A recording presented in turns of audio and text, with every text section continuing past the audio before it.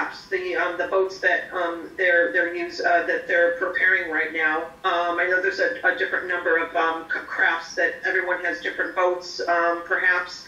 But let's talk about the checklist.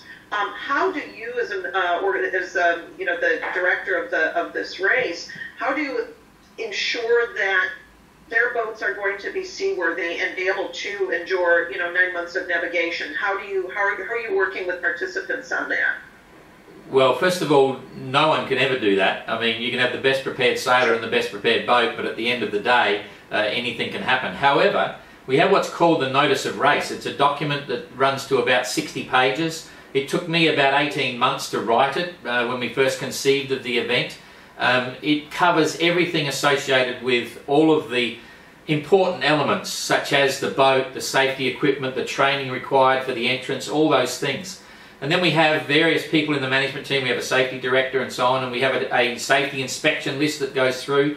The entrants have to provide us with certificates to prove they've done the mandatory training courses. They have to supply us with surveyor's certificates, all those things. We tick all the boxes. And effectively, that Notice of Race is like our Bible.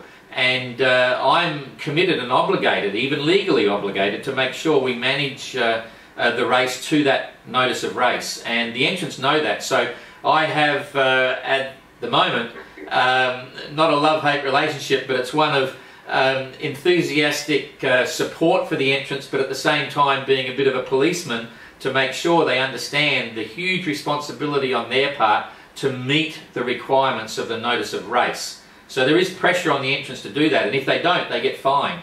And it's unfortunate, but it's a reality, and some entrants have been fined.